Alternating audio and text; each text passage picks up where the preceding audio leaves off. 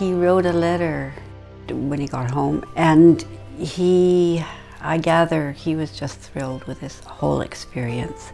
And really he expressed the desire, if he could, I mean, the dream that he might have come to live in Canada. He was very, very enamored of the island and the way of life, I think. And I found him to be quite a modern sort of person. He was quite liberated and much less traditional than I expected from a Japanese master. Very, very open-minded and very, very fascinated and curious about new things, new techniques, new ways of doing things. Actually, I think one of the comments he did make after he got back to Japan was that he was even more aware of how constrained and bound by convention they are in Japan after having experienced the 3 weeks here.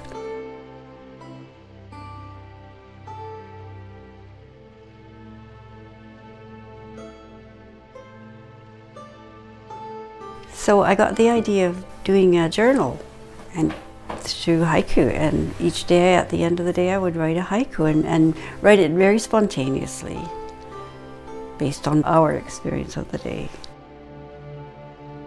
The whole cycle is called the Master's Hands because of course his hands were very elegant, very efficient and very tender.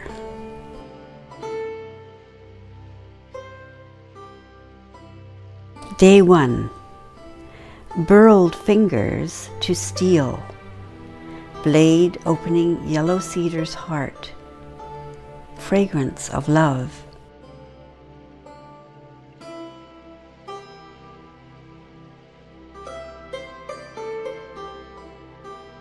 The first day, of course, we learned to carve and carve.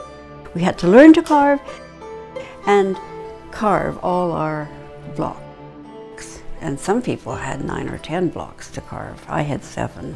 Other people had 3 or 4.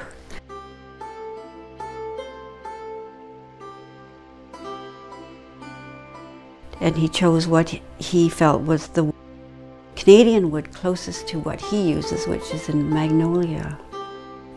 And he chose the yellow cedar for us to use, because he felt it was appropriate for us to be using a material that's found in our environment. And of course, yellow cedar, when you cut into it, releases this beautiful perfume. Every day I thought, am I ever going to be able to get to the end of this day with the things that we have to do today? It seemed an enormous amount of work, and I didn't know how to do any of it. It was all new to me. I'd never carved, ever. Jars of colored inks, embalm insect eyes, stained fingers 1,000 butterflies.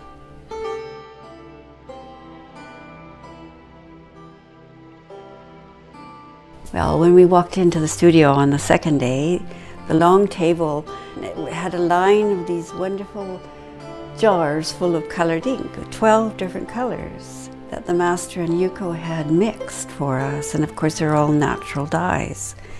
And they glowed, and they were like jars of jewels. And I got thinking of insect eyes in there, dragonfly eyes and so on. And of course, when we got into the jars with our brushes and so on, our fingers got really badly stained. So and that made me think of our fingers, butterflies flying with all the colored inks on them. So we spent the second day dyeing our stamping and rinsing and covering with covering the dyes on the fabric. We were in shock, having to do everything in the absolute traditional way, with the traditional tools that he had brought, with traditional dyes, Oh, no, no, it had to be done with the dyes that were used in the 16th century. I believe this technique was prominent in. And some of us found that hard. But of course it was all about the experience of using these ancient techniques and the beauty of it and the ritual.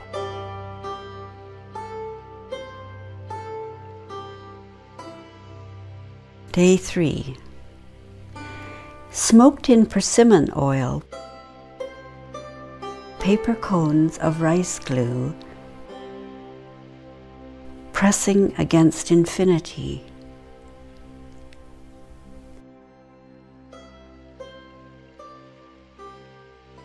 On the third day, we were given these beautiful cones made out of rice paper that had been smoked in persimmon oil, and they have this gorgeous reddy bronze cochineal sort of color. There's a little tiny hole in the top, and you stuff rice glue into the cone, not too much, and then like an icing bag, there's a technique for holding it, and you squeeze it and outline your print, all the images on your fabric with the rice glue, and that is done to prevent bleeding from one color to the other. And that was a very difficult process for us. I mean, they were all difficult. All these processes were difficult, challenging, I perhaps should say.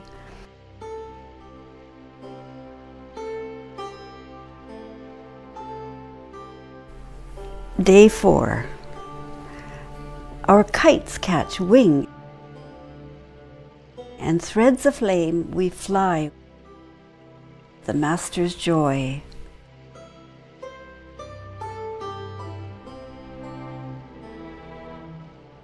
On day 4, our fabrics were rolled up in corrugated cardboard and put into a steamer, a specially designed steamer. Tubes of fabric were placed inside the steamer, and they were steamed for hours to set the color. And then when they came out of the steamer, we had to dry them. I think the traditional way would be to dry them over a brazier in the Japanese artist studio. We used the stove, but we also had a propane barbecue, and he took my piece and took it out into the garage. All the little threads that hung down on the sides kept catching fire, sort of bursting into flame, and I was having a fit, but he wasn't bothered at all.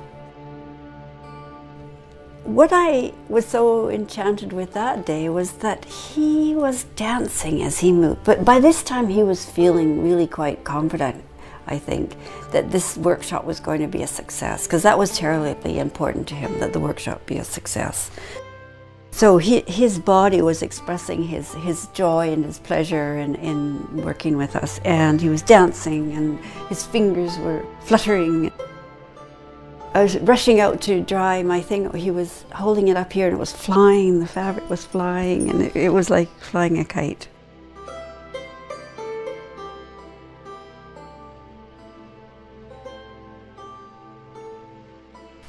Day 5. Sees night kimono. From her silk sleeves, the master's hands trail luminescence.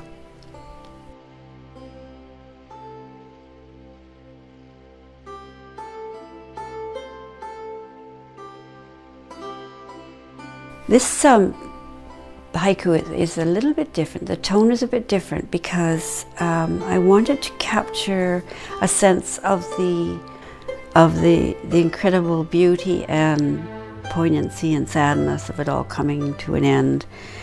And in Japanese haiku, or in the tradition of Japanese, the courtly tradition of Japanese poetry, sleeves, kimono sleeves often signify weeping or tears, and the courtesan wipes her eyes with her tears when her lover has left her. And so I suppose that now that's just coming to me, I suppose in a sense he was our lover, or we thought of him as our lover, because of this wonderful experience that we'd had. And trailing luminescence, well, the sea, the luminescence of the sea at night, the little creatures and the beauty of all that.